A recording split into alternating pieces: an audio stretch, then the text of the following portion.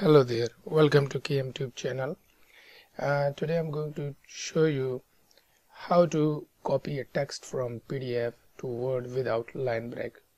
So let's say we have a PDF file and quite often we want to copy a text from a PDF. Let's say we are using this text, we want to copy this text, and I'm copying this text and I want to paste it in a Word file.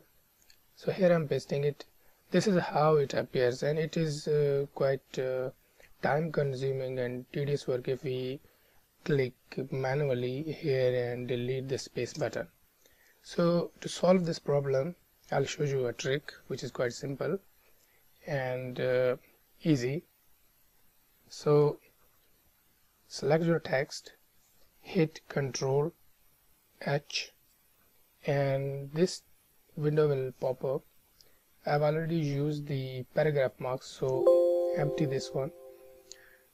In the find word option, go to special, hit the paragraph mark. This is the paragraph mark. You don't need to put anything in the replaced with option, just put the paragraph mark and hit the replace all button, and it is done. So there is no any other text in the document, we don't need to. So that is it.